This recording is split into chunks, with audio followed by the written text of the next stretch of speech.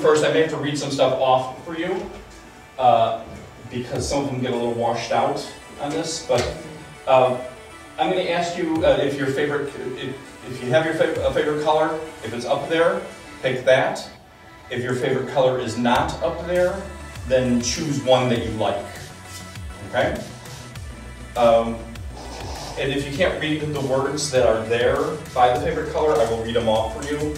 So your favorite color was? Purple? Okay, so write that down, purple. And I'm going to read off the 5 words. This is kind of based on color theory. The color that you choose will also kind of reveal your personality. And they have 5 words on there. And what I want you to do is, as I read off the words, make note of which ones you think apply to you. Okay? So purple, sensitive, creative, idealistic, free-spirited, unique. And just write down how many words you think fit you. I'm sorry, your name is? Christine. Christine, your favorite word there? Or favorite color? Yellow. Yellow? Okay. So you have cheerful, creative, critical, independent, and I'm losing one there at the bottom there. Let me see if I can see it. Articulate. Cheerful, creative, critical, independent, and articulate. And write down, you know, how many words you think really will apply to you. And Tony, blue. Do the same. Blue. Peaceful, conventional, harmonious, conservative, and what's the last one here? Yeah, find the last one there. Get the table out of the way. Let me see if I can touch it. Let me just look on the slide itself. Compassionate is the last word there. And write down how many you think apply to you. And we'll get back to this later, so you can put your pencils down now. Because the first thing I'm actually going to talk about is visual perception. Because it's one of the easiest ways I can tell you how your brain works. We talk about the 5 senses, but we really live in a visual world. All the time our brain is getting this constant stream of visual information every moment of the day, and we're trying to make sense out of that information. And we have all sorts of experiments now to kind of show you what's happening with your visual perception. In fact, for our visual perception, it takes about 1/3 of our brain to translate the world that's coming in through our eyes. So I'm going to show you some pictures of celebrities. You may recognize some of them. You may not recognize them. This projector squeezes things a little bit, so they're a little more narrower than they normally are. But they all should be looking relatively normal for you. I'm going to show you them again, but in a little different way. I'm going to show you 2 at a time, and in the center there's going to be a little plus sign, a little cross. I want you to focus on the plus sign. Focus on the cross that's in the center. Just keep aware of the celebrities in your peripheral vision, but don't look directly at the celebrities. Keep focused on the cross itself.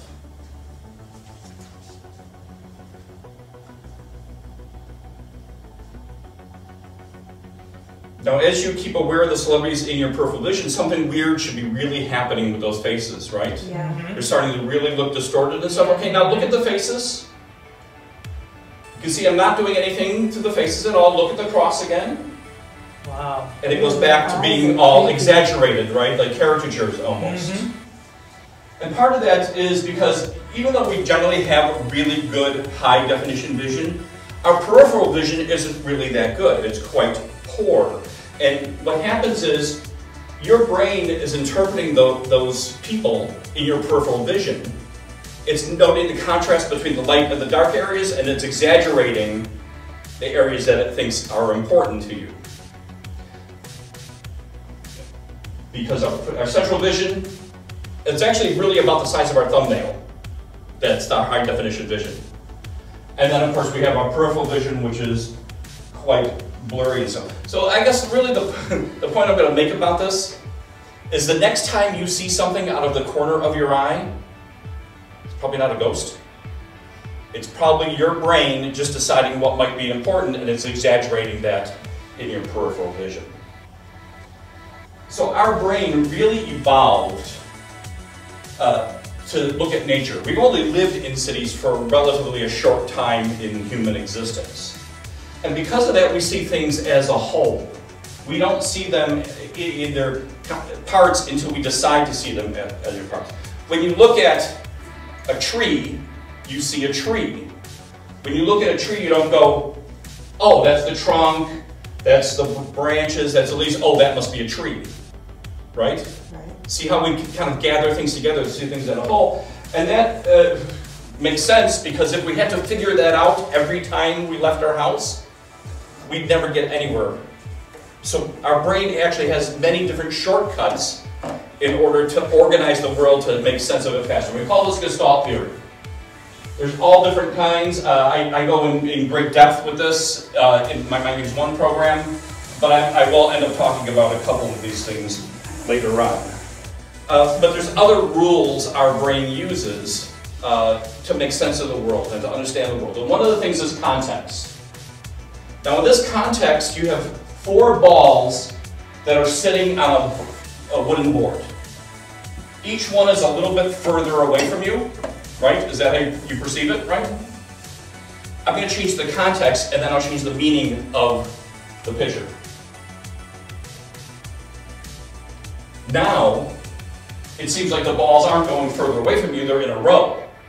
And each one is floating a little bit higher above the board. Just by changing the shadows, I can change how we perceive that. Another optical illusion for you. This is called a Ponzo illusion. Now this upper yellow goldish bar there seems larger than the lower one, except they're exactly the same size. Now your brain sees, even though this is a two-dimensional picture, your brain kind of sees things always as 3 dimensions, or perceives it as 3 dimensions. So it sees those parallel lines going off into the distance, looking like they're going off into a distance, like railroad tracks. And since the upper horizontal line appears the same size, but it appears further away, your brain actually makes it seem bigger than it really is. Let me show you another version of this. This is the exact same illusion. Those 3 cars are exactly the same size. And you're going, no, there's no possible way to do that. This arrow that I have on the back will not change shape or size, but you will see it covers the back of the smallest car, and when I move it over, it covers the back of the next car. It covers the back of the next car the same way. You could get up there and measure them with your hands or fingers, and they will all be the same size, but it's our brain making us believe that each one is a little bit larger than the next. So our brains also use experience, prior experience. You know, you touch a hot stove, hopefully sooner than later, you learn not to touch the hot stove again. So I'm going to give you a little experience test here. Which direction is the school bus going? Those who think it's going to the left, raise your hand. 1 person. And the rest of you, I assume, are going to the right. Are you going to go left or right? Right. Right? Right.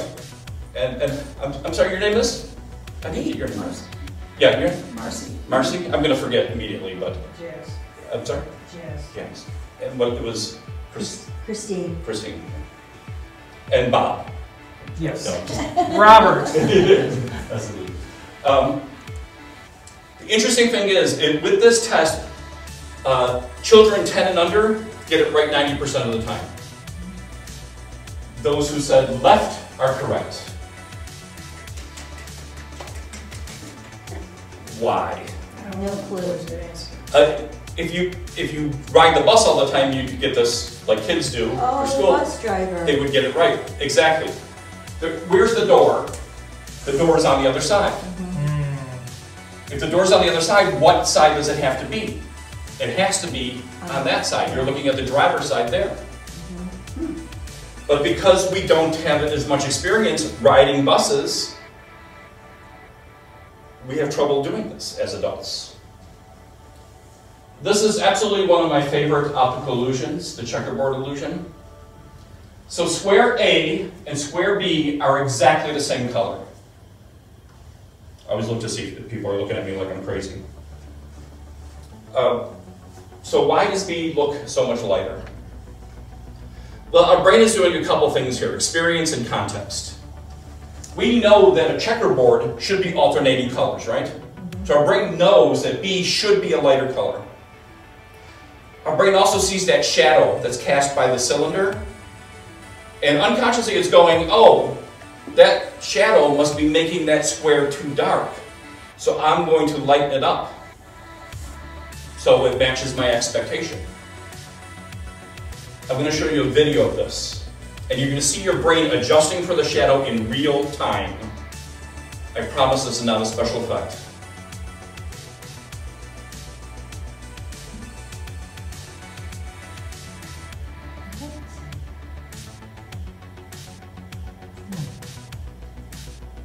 So what illusions like this show us is that our brain isn't showing us the world that exists, it's showing us a world that thinks is useful to us. When it's in the shadow, our brain subtracts the shadow out, makes it light. When it comes out of the shadow, it stops adjusting, and it becomes dark. What it really is, the actual color of that square. I want to try this. I have one illusion that's done with color. You guys see red strawberries there? Mm-hmm. Okay. So sometimes when people are colorblind, or like when I'm doing this on Zoom and their computer at home, who knows what colors they have, that kind of thing and stuff. This photo of the strawberries actually works exactly the same way as the checkerboard. The strawberries are pure red, but they're not. They're actually gray with a little bit of green. So why do we see them as red? Well, it's something called color constancy. And it's our brain's way of correcting the world when filtered under different light. So our brain says, I'm seeing these strawberries under bluish light, so I'm going to subtract that blue bias from that, and we subtract the blue bias from the green and gray pixels, you get red.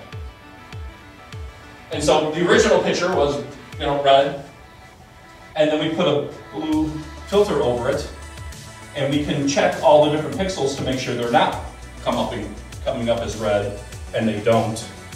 But our brain still sees that as red in there. So all of this starts to seem like we have this kind of hidden brain that's connected to us, that's making all these decisions for us.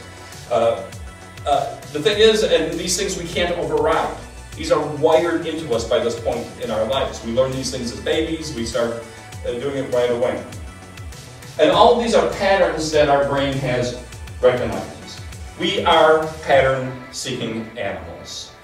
We see patterns everywhere, and we start learning them from birth. The most important is the human face, which we see everywhere.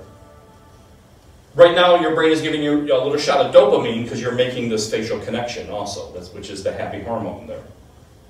In fact, this starts very early.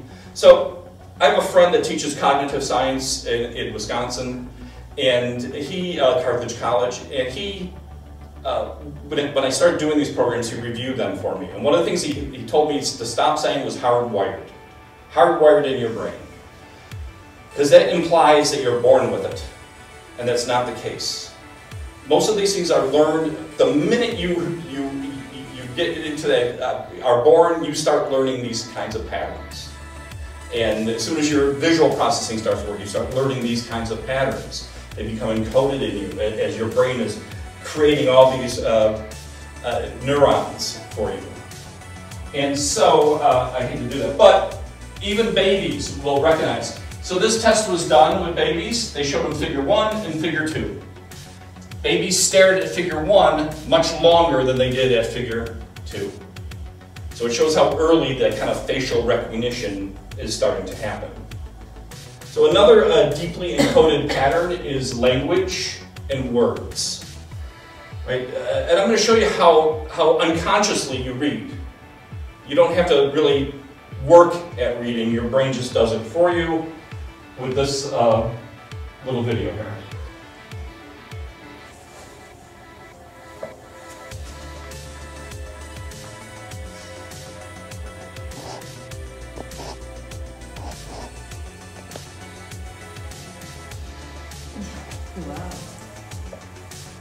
Wow. So you can see how you just instantly know the words. Yeah. You don't have to work at it. Now, obviously, if it's a word that you've never encountered before, or a foreign word, that's, again, a different thing.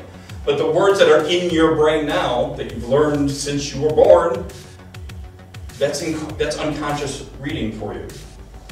Now we're going to show you. I'm going to show you a couple other things to this. You may have seen a paragraph like this passed around on Facebook and emails and that sort of thing. And basically, the idea is you can read it.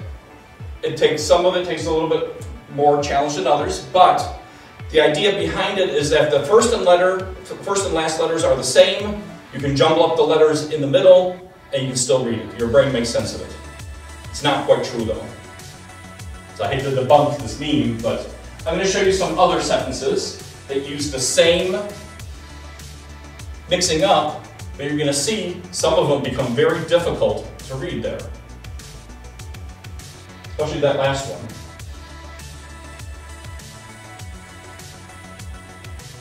Right?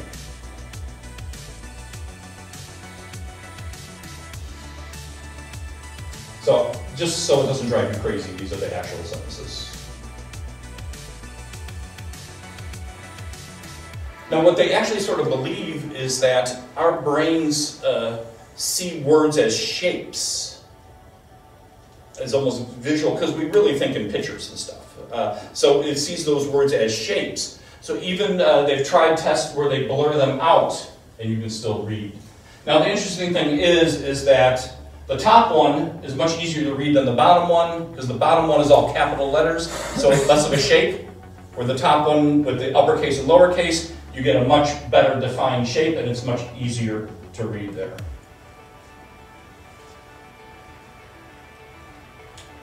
So,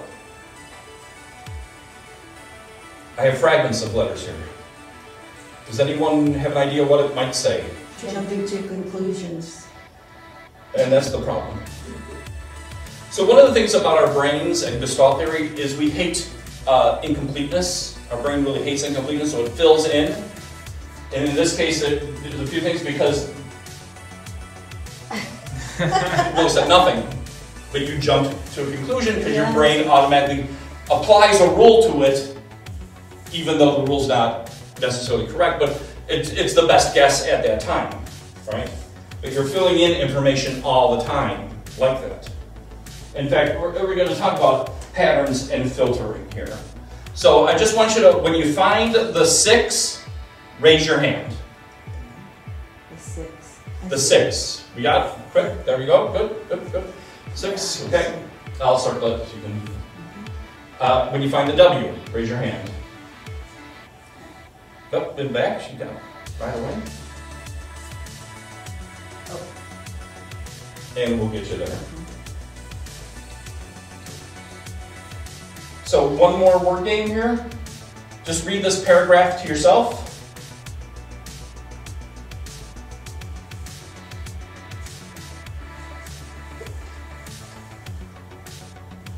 So how many people were caught by it? Who was caught by it? Did you miss the 2 does? Didn't there? Didn't, Yeah. No, didn't I there? got it. You missed the others? Yeah. So again, our brain learned the rules of words and sentences and how they come together so long ago that it has a tendency to throw out information. That's the W and the 6, same thing. Once it decides on a pattern, it's easy to find out the thing that breaks the pattern and throw it out, so you just have what's needed there. And believe it or not, this kind of pattern filtering has a lot to do with superstitions. Our brain decides on a pattern and throws out what it doesn't fit, even though there's important information there. In fact, the need to find patterns, meaningful patterns, can be good or bad, harmless or harmful. For example, cause and correlation. I love this cartoon. This is a great, one guy is thinking correlation and the other guy just is thinking causation. Everybody who went to the moon has eaten chicken. Good grief, chicken makes you go to the moon. If that were only the case, right? I think we'd all love to go to the moon. But he's making a connection where there isn't one there. So I'm going to talk about a causation, a pattern thing that our ancient ancestors found out about. They recognized this pattern when they chewed willow bark, it reduced pain. Medicines made from willow bark and similar plants appear in clay tablets and papyrus from ancient Egypt. Around 400 BC, it was used in tea to reduce fever. Willow bark extract became recognized for specific effects on fever, pain, and inflammation about the middle of the 18th century. By the 19th century, pharmacists are widely prescribing a variety of chemicals related to salicylic acid, which is the active component in willow bark. You might know it better as aspirin. Right? It's the original natural medicine. But you know, our ancient ancestors tried a lot of different plants. Some of them probably killed people off, and they decided that's a plant we shouldn't eat. Some of them cured illness, and that's a plant we should eat. But pattern seeking can get somewhat overactive, because we can find causes where there are none, and these, like I said, are called correlations. And I found that there's a wonderful website that has, at least I think, fun ones here. So the per capita cheese consumption correlates with the number of people who died by becoming tangled in their bed sheets. There's no causation there, it just happens to correlate. This is my favorite. People who drowned after falling out of a fishing boat correlates with the marriage rate in Kentucky. So the less people get married in Kentucky, the less people drown by falling out of a fishing boat. Perhaps that needs more study, because that does sound like a causation, doesn't it? So we're going to try another game here. This is where you need your pencil and paper. There's right behind you in that little container there's pencil and paper. Take one. We're going to give you a chance to win some money. It's imaginary money. Because we are going to play an imaginary stock market. I am going to show you a group of stocks. The only thing you will know about them is their name. I want you to choose 3 to invest in. And you're only going to get about 15 seconds to do this. Okay? So look over them real quick, and then write down the 3 that you want to invest in. Ready? Go.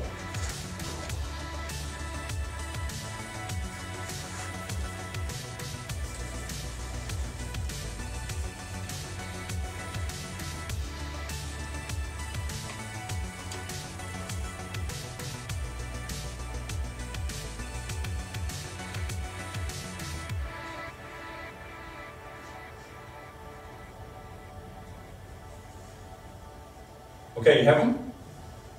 Now we're going to see whether your stocks went up or down. So, if you had all 3 stocks go down, raise your hand. Yeah. Okay, if you had 2 or more stocks go down, raise your hand. 1 or more stocks go down, raise your hand. Okay, so we're split. This is always a difficult test, because when we do these kind of psychological tests, it's about averages of people. So if I have 100 people, we're going to see more people but we had at least one person with all 3 stocks go down. Let's take a look at these stocks again. Doing these tests, again, with hundreds and thousands of people, we found that 3 of these stocks are the most commonly selected stocks. And those 3 are these. Why? They're words. You can pronounce them. They are familiar. And we trust the familiar, which is why I made those 3 stocks crash. Because often, trusting the familiar can get you in trouble. So our brain is actually wired to trust the familiar. When we encounter something familiar, it activates the parietal and the occipital lobe and gives you a shot of oxytocin, which is where dopamine is the happiness hormone, oxytocin is the love chemical. We literally love the familiar. Now, if our brain encounters something strange or unusual, it activates the fear center of our brain. Danger. It releases cortisol, which is the stress hormone. So trusting the familiar sort of gave us, our species, a biological advantage. You think of, friend or foe, right? Is that person part of our tribe or not? That's how we end up suspicious of someone or not. Good plant, bad plant. This is where we find food, don't find food, that sort of thing. These are all patterns and all familiar things to do. But we've sort of outgrown the worry for many of those things. And so we like to stay in our comfort zone. But staying in our comfort zone also is the reason we pay 30% more for brand name products over the generic product, which is just the same. Staying in our comfort zone is often why people stay in bad jobs, because they're afraid to try and go out and look to see, well, I don't know if that would be any better, I might as well just stay here. Right? Or even bad relationships. People you see often, you probably have known people that have stayed in bad relationships for years and years sometimes, before they ever get out, if they ever get out of those relationships. It's all because of that. But outside our comfort zone is where you can find meaning in life, even. And you can do little things in your life. I have a group of friends that I go to lunch with every Wednesday. And for a while, the one guy who kind of runs the whole thing, he was picking the same restaurant all the time. And I'm like, I live in Batavia, Illinois. We have lots of restaurants. I want to eat at all of them. And so I would force them to try and go to new and different restaurants to see, instead of, be honest, the restaurant we were going at had mediocre food anyhow. That's a way you can get out of your comfort zone a little bit. I have a Woodman's grocery store by me. And I love Woodman's because they have such a huge selection of stuff. And so I always make a point to buy something I've never tried before. Actually, I tell you what I did buy recently, although it was from Costco. I love Italian sausage, peppers, and onions. I usually make them myself, but Costco had a pan and it was like with a red sauce and stuff.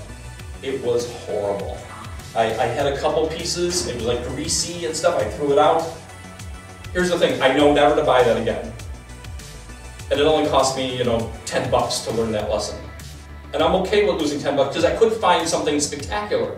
Because I found other things at Costco, Woodman's, that I've tried that I go, oh, I'm going to eat this all the time now, I love this. That's what's about getting out of your comfort zone. But let's get back to our pattern recognition skills. What do you see here?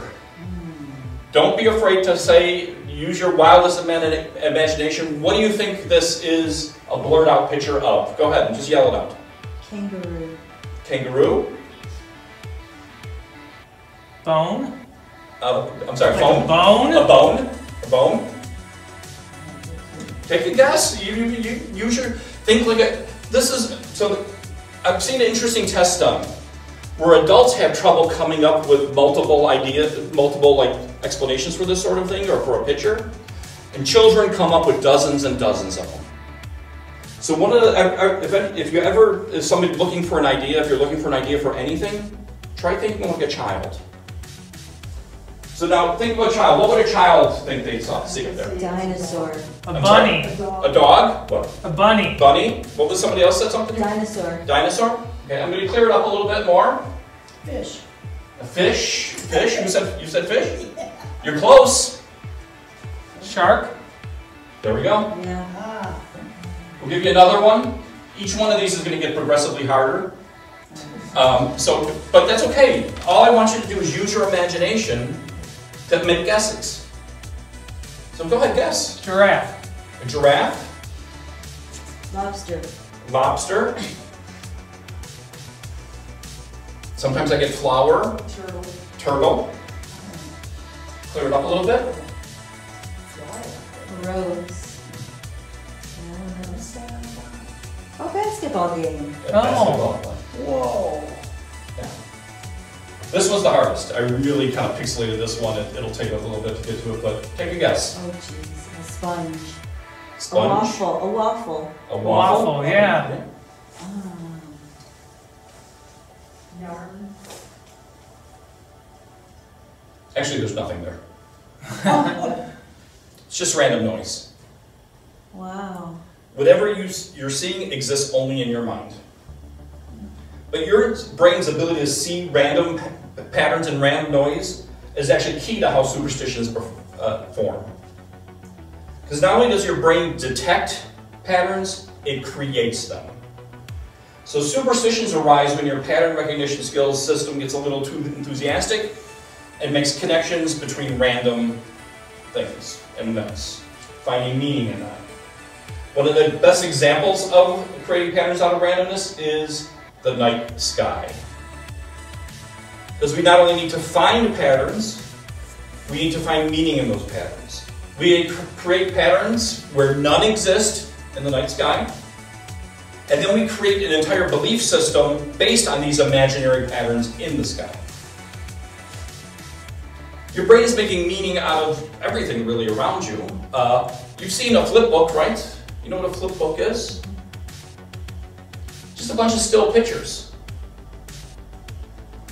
But our brains, in our brains, it becomes something so much more, right? Even one at a time, we create the motion, we create this marquee. It looks like the light is going around the sign, but you know it's not.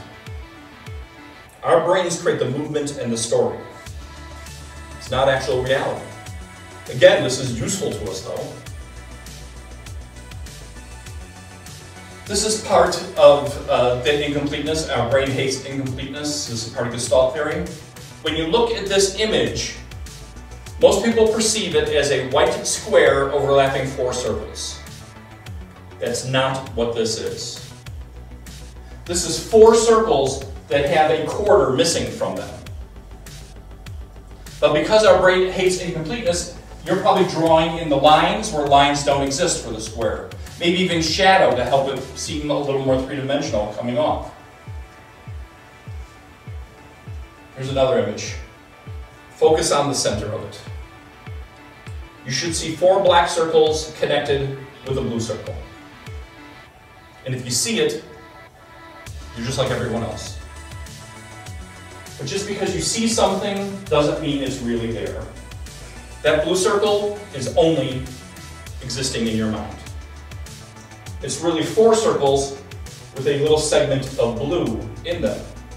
But because our brain hates incompleteness, it completes the blue circle. Wow.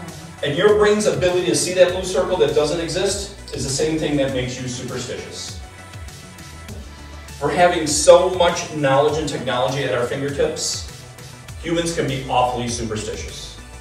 And they come in all shapes and sizes. And in fact, I'm betting that some of you may have superstitions. Lucky coins, socks, shirts, other objects. You may have rituals to create good luck or get rid of bad luck. Now, the logical part of your brain should be saying, this doesn't really affect any outcomes. But there's another part of your brain that's saying, why take a chance, right?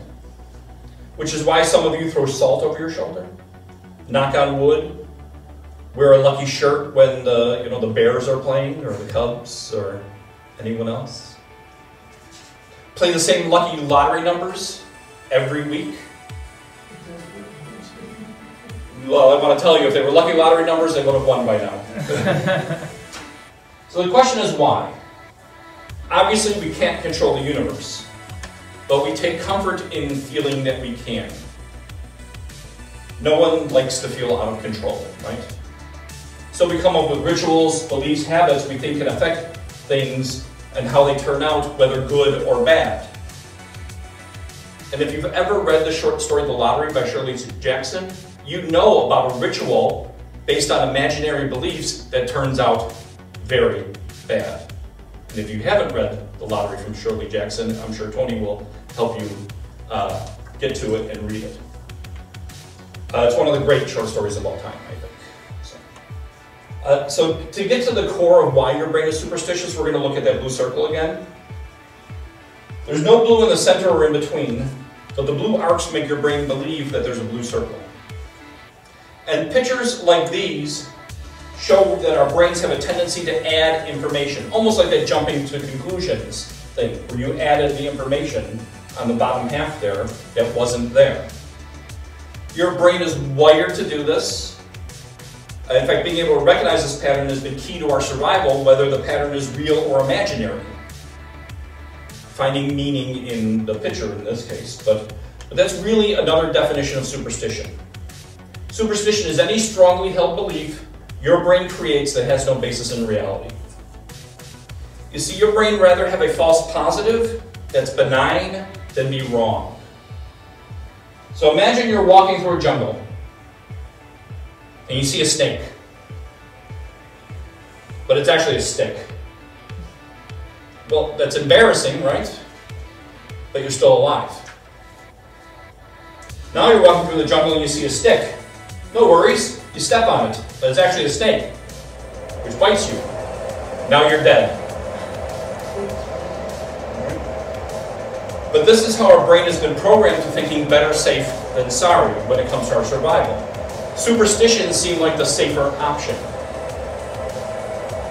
And it all comes back to needing control in a chaotic world.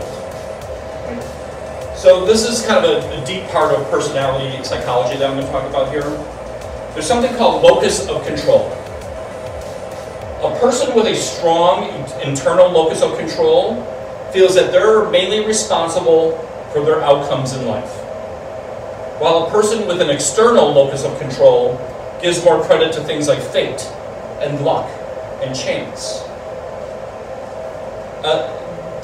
This is not binary, you're not one or the other, it's a spectrum, generally. Some people fall more further on one spectrum than the other, but really think about yourself. How much do you feel you're in control in the outcomes of your life? How many times are you always going, oh, that person's lucky, I'm never lucky, that sort of thing. That means you have a more external locus of control because you feel like something outside of you is controlling everything. The other thing is that you can change that. Now that you're aware of it, especially if you're aware of it, you can see how you're doing that. So other things that kind of cause you for some of this superstitious thinking, stress. So people that are stressed and dealing with uncertainty, feelings of no control, are more likely to engage in illusionary thinking, conspiracies, or superstitions. And how many of our, I know Tony, baseball fan, right? But how many, any of you others baseball fans? Baseball, sports, at all? No? 2 of you, yes. 2 of you, no. That's okay. We're going to use baseball as the example, though. So baseball players have all sorts of rituals and superstitions when they're batting. But when they're playing the field, they overwhelmingly don't. Why? Fielding is 90% or more successful. But the very best batters in baseball have 70% failure rates. There's a lot of stress with batting. And that's why they have all those kind of superstitious rituals that they do, often. Some more than others. Nomar Garciaparra used to do a lot of touching and changing his gloves and everything else. It was crazy. Sammy Sosa. I'm sorry? Sammy Sosa too. Sammy Sosa. Oh, see, you did watch baseball. Yeah, I watch it. I can pick a sport up in baseball. So we're going to go back to that color test that we did earlier. I'm going to ask you about the descriptions because you wrote down how many words apply to you or not. You weren't here for that, but the other 3 of you. If you thought that description was accurate, you can raise your hand. And all. So guess what? You fell victim to what's called the Barnum effect. I'm not going to go through this deeply. On the handout that I'm going to give you has this in detail. But what is it? It's a tendency to find personal meaning in generic terms that could apply to almost anyone. Basically, our brain is matching what it already wants to hear, or what it already wants to believe about itself. And the belief in some of these superstitions might seem crazy, but think about your own life. Have you ever thought of someone and they called a moment later? Yeah? Does that mean you have psychic powers? Or is your brain making a connection that it wants to make? In fact, I hear people say this all the time. a 1 in a million chance. It couldn't be a coincidence. It has to be fate or luck or psychic ability or whatever, because it's a 1 in a million thing. Let's look at 1 in a million. So I grew up in Chicago. There are 3 million people in Chicago. So a 1 in a million chance to be happening 3 times a day. Your spouse is 1 in a million. 39 of them in California. 7,500 of them in the world. See, weird stuff happens all the time just by chance. The math says it must be so. In fact, what would be really weird if crazy coincidences were not happening all the time. So it turns out that a 1 in a million coincidence is no coincidence. Take the phone call problem. You remember the time your friend called and matched your thought, but you've kind of forgotten all the times you thought of your friend and they didn't call. Because we remember the hits, we forget the misses. So our brain filters what it thinks is relevant to the task at hand and keeps it. The rest it labels as garbage, discards it even if there's important information there. And this misunderstanding of math, generic statements, remembering the hits is the basis for all so-called fortune telling.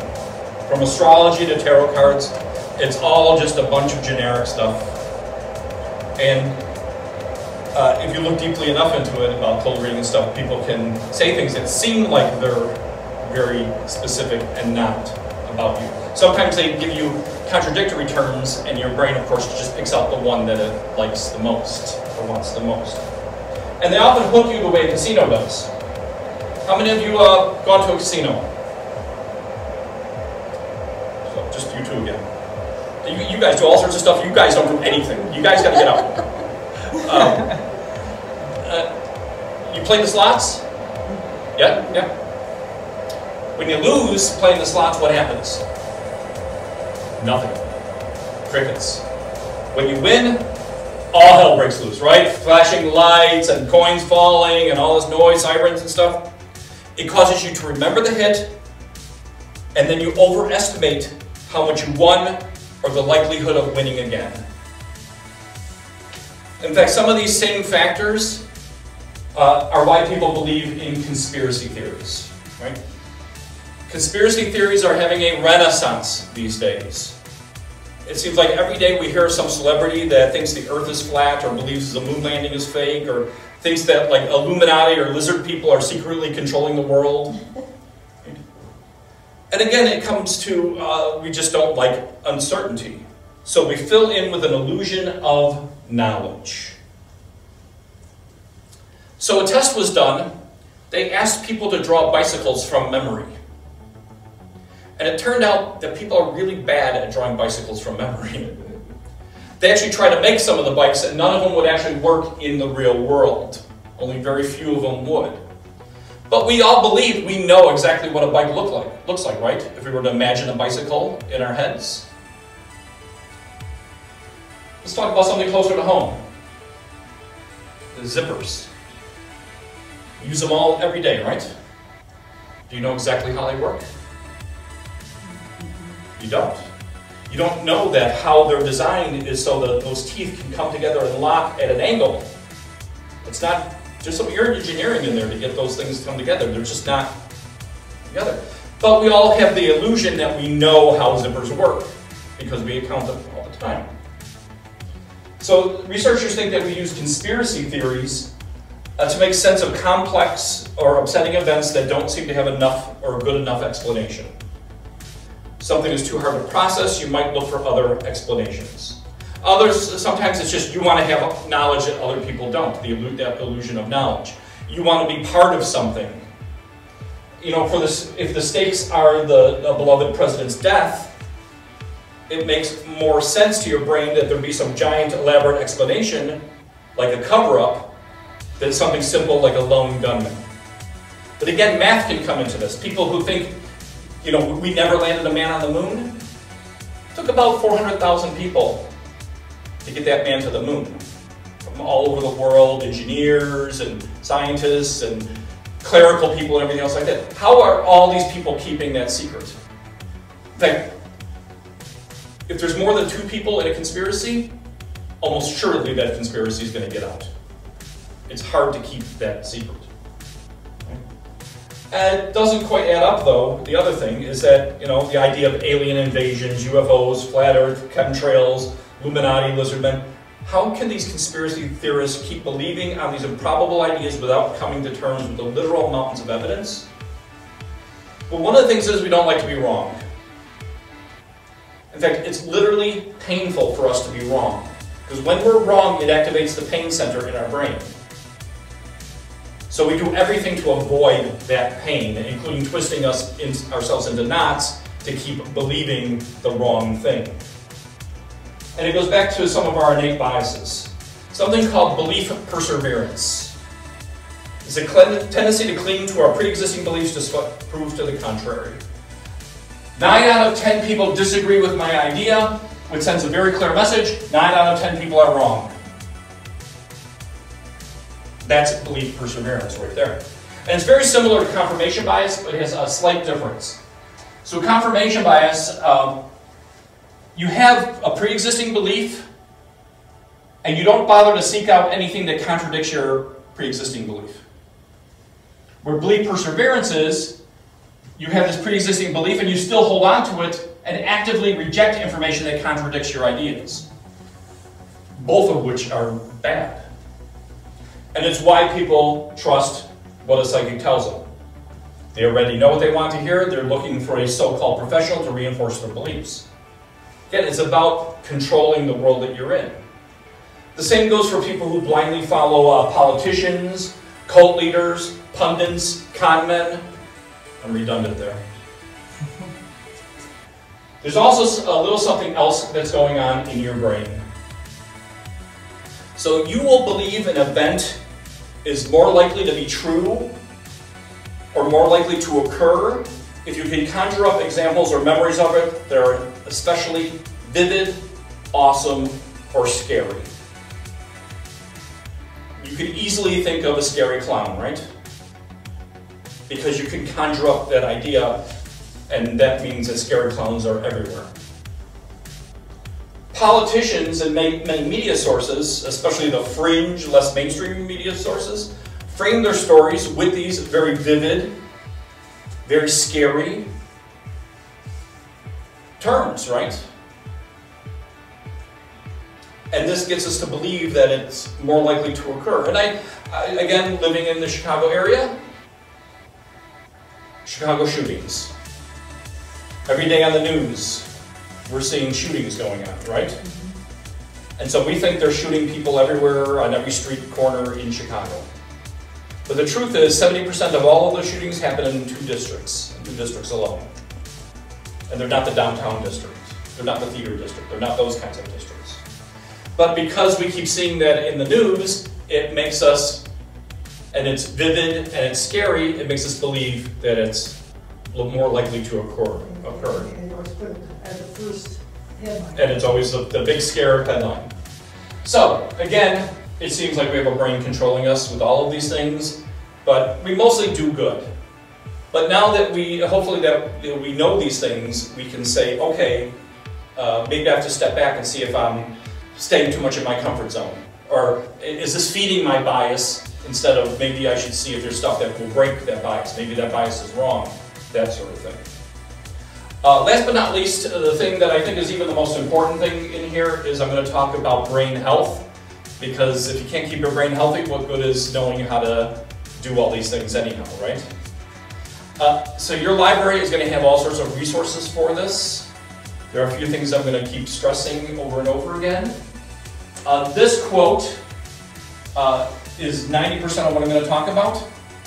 The day you stop learning is the day you begin decaying. Hopefully you have learned something already in this program, which means I've made your brain stronger. You're welcome. But, you know, there's people that try to sell you apps and stuff that are going to make your brain stronger and remember more and all this stuff. Most of that's BS. Here are the things that are going to make your brain better. Sleep. You need to get enough sleep. We think of sleep as shutdown mode, but for your brain it's maintenance mode. That's when your brain decides what it's going to put into long-term storage and what it's going to throw out as garbage. In fact, the artifact of this process are dreams. And it's only because we look for patterns, we fill in the incompleteness, and we got to find meaning in that pattern, why we think dreams mean anything when they don't. They're just an artifact of that process. The other thing that happens is we believe it flushes out some of the plaque that causes Alzheimer's when you're sleeping. So you really have to get enough sleep. Exercise. Walk. Lift weights. Do chair-bound chair aerobics. What we found is the best exercise for your brain is dancing. So listening to music is just good for your mental health as it is. If you're dancing with a partner, you're reading their unconscious signals. You're trying to move to the beat and the rhythm of the music, a complex pattern of footsteps on the floor. You're working spatially so you don't bump into other people. All sorts of stuff for your brain to do while you're dancing. One of the things I'm going to stress over and over again is the importance here is about new, novel, and different experiences. Now, exercise alone, just getting your blood pumping and stuff is very important. But you should also make it a new, novel, different experience. So if you walk, don't walk the same route all the time, because you're not getting any new, novel, different experiences. I did this program and some friends of mine listened to it, and during the pandemic, they used to just walk the one trail all the time by our houses. They decided to walk all the different forest preserves in our area. And they did it in a mindful way, because then they wrote about it on Facebook, what the trail was like, the things that they saw, all that stuff. So they got to now be very present in the moment, and we're taking in so much information, all this new, novel, different information. Got to make your brain stronger in that case. Learn a new skill. So I belong to my local library's writers group, and one of my best friends in there was an 80-year-old minister who lived in a senior facility.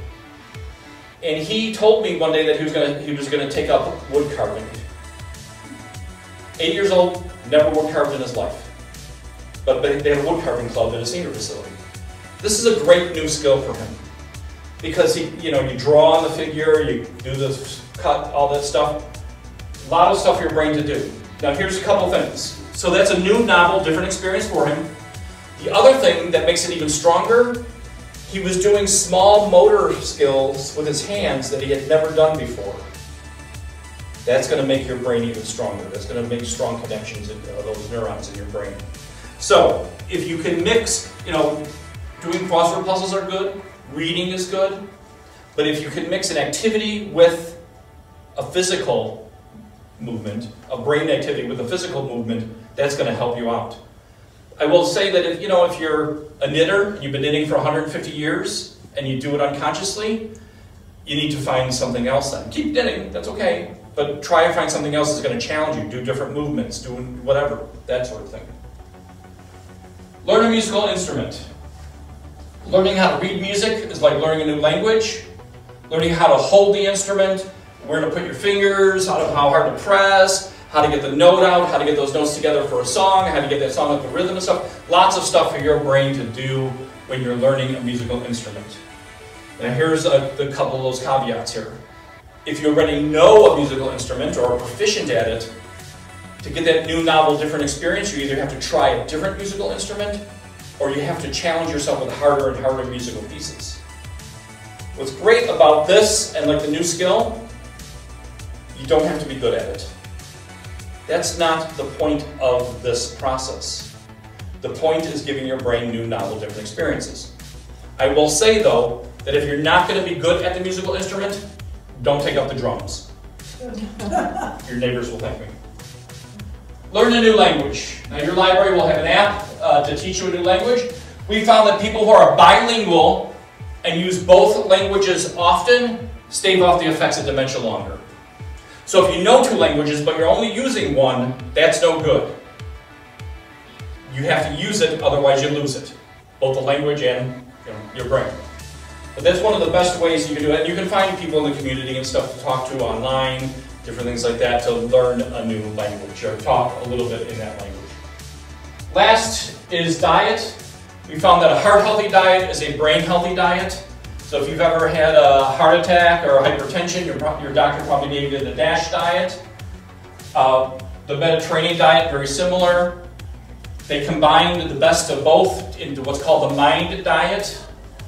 Again, common sense stuff, right?